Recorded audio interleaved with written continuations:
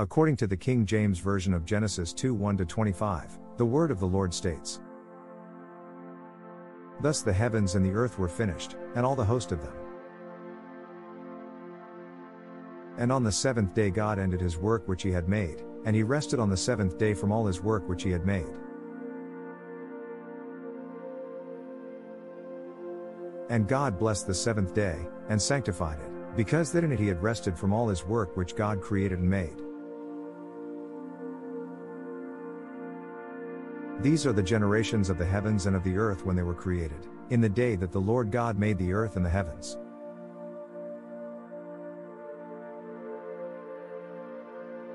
And every plant of the field before it was in the earth, and every herb of the field before it grew, for the Lord God had not caused it to rain upon the earth, and there was not a man to till the ground.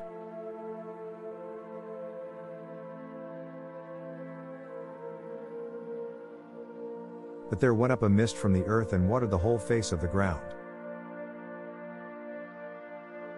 And the Lord God formed man of the dust of the ground and breathed into his nostrils the breath of life, and man became a living soul. And the Lord God planted a garden eastward in Eden, and there he put the man whom he had formed. And out of the ground made the Lord God to grow every tree that is pleasant to the sight and good for food, the tree of life also in the midst of the garden, and the tree of knowledge of good and evil.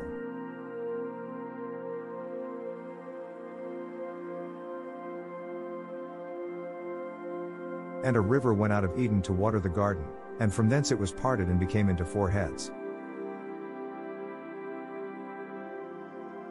The name of the first is Pison, that is it which compasseth the whole land of Havilah, where there is gold. And the gold of that land is good, there is bdellium and the onyx stone. And the name of the second river is Gihon, the same is it that compasseth the whole land of Ethiopia. And the name of the third river is Hiddekel, that is it which goeth toward the east of Assyria. And the fourth river is Euphrates. And the Lord God took the man and put him into the garden of Eden to dress it and to keep it. And the Lord God commanded the man, saying, "Of every tree of the garden thou mayest freely eat. But of the tree of the knowledge of good and evil, thou shalt not eat of it, for in the day that thou eatest thereof thou shalt surely die."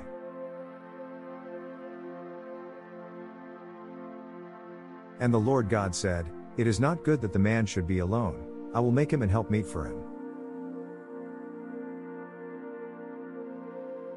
And out of the ground the Lord God formed every beast of the field, and every fowl of the air, and brought them unto Adam to see what he would call them.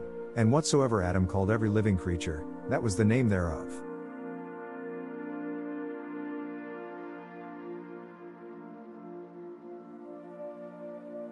And Adam gave names to all cattle, and to the fowl of the air, and to every beast of the field, but for Adam, there was not found a helpmeet for him.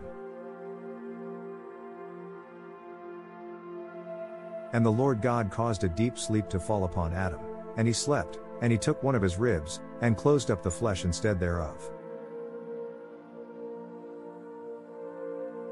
And the rib, which the Lord God had taken from man, made he a woman, and brought her unto the man. And Adam said, "This is now bone of my bones and flesh of my flesh, she shall be called woman because she was taken out of man. Therefore shall a man leave his father and his mother, and shall cleave unto his wife, and they shall be one flesh."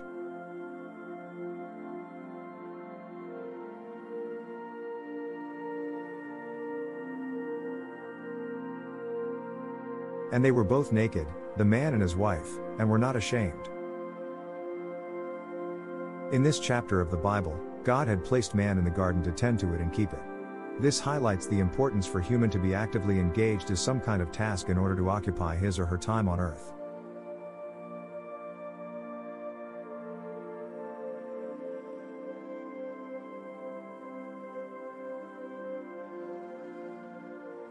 God's resting on the seventh day signifies the importance of resting from all activities that we are engaged in.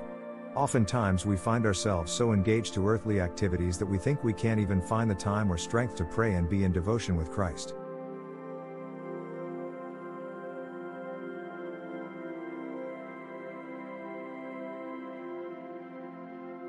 Resting allows the body to heal and recovery from the wears and tears caused by our daily activities.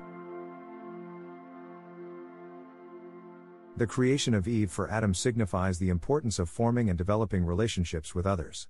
The human-to-human relationship cannot be replaced by any other creature. As we clearly see that even though Adam had all these creatures around him, he was still found lacking a true companion.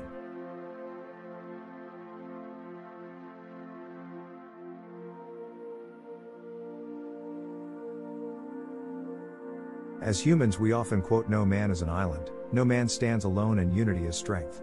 We all need someone to help us along the way. Remember to be mindful of others and be helpful in whatever way you can.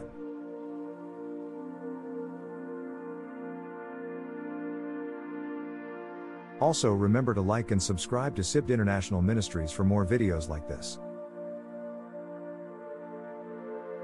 SIBD, study your Bible every day with SIBD. Thanks for watching.